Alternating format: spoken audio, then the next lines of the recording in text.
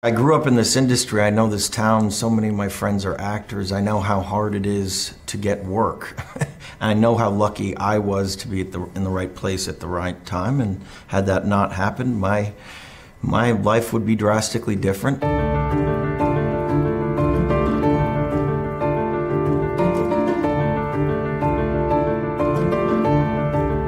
Leonardo is just very sincere. He's a very sincere young man, and he cares deeply. He cares deeply about people. He cares deeply about his friends, and he cares deeply about what he does in the business, and about his craft. There's kind of no joking around with him when it comes to the work itself. He's as serious as he possibly can be.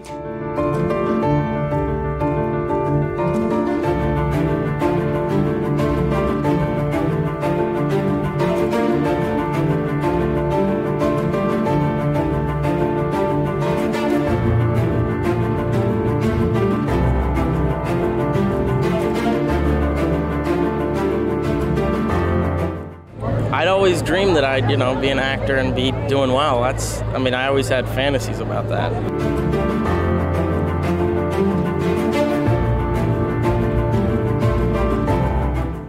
Now that you're becoming more popular, people are really kind of watching you. Does that bother you at all?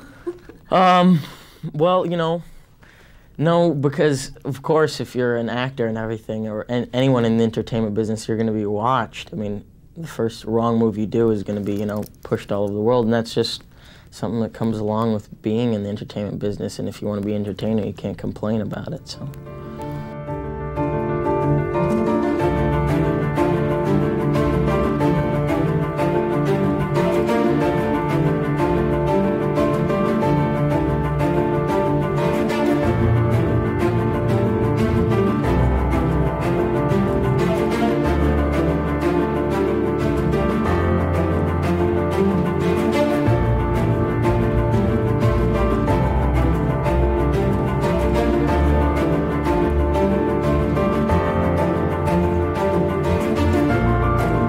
Thousands of climate scientists agree that global warming is not only the most threatening environmental problem, but one of the greatest challenges facing all of humanity.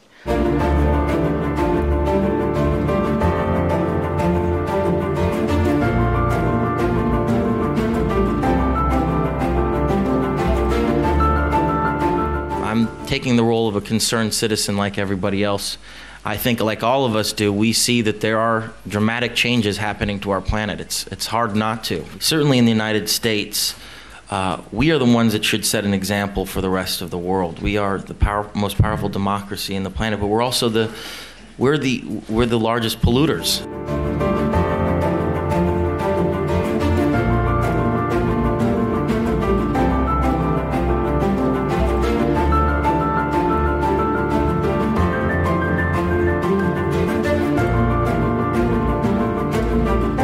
As an actor, I pretend for a living.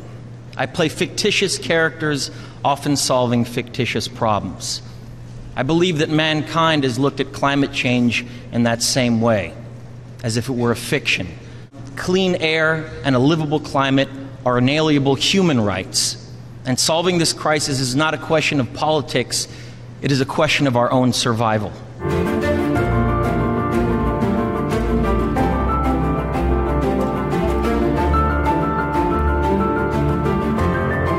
The challenges before us require each and every one of us to take action. We owe this to ourselves, but more importantly, we owe it to future generations who are counting on all of us.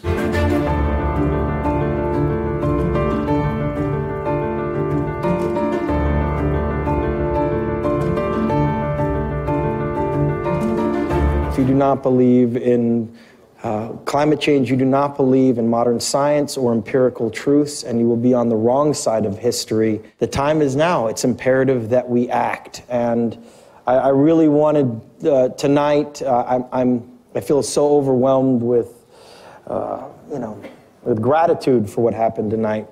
But I feel there is a ticking clock out there. There is a sense of urgency that we all must do something proactive about this issue.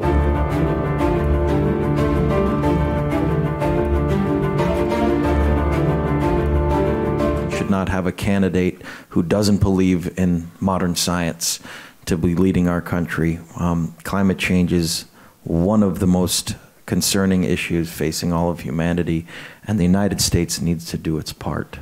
We should not have people in office that do not believe in facts and truths in modern science that are able to manipulate and risk the entire future of this entire generation.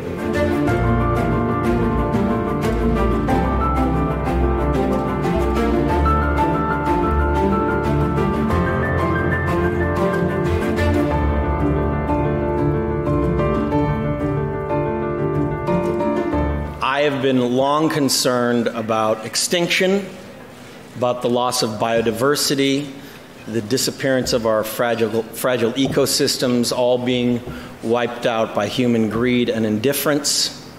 So with that, I started my foundation, LDF, 20 years ago to work on these issues. So as the old saying goes, never doubt that a small group of thoughtful, committed citizens can change the world.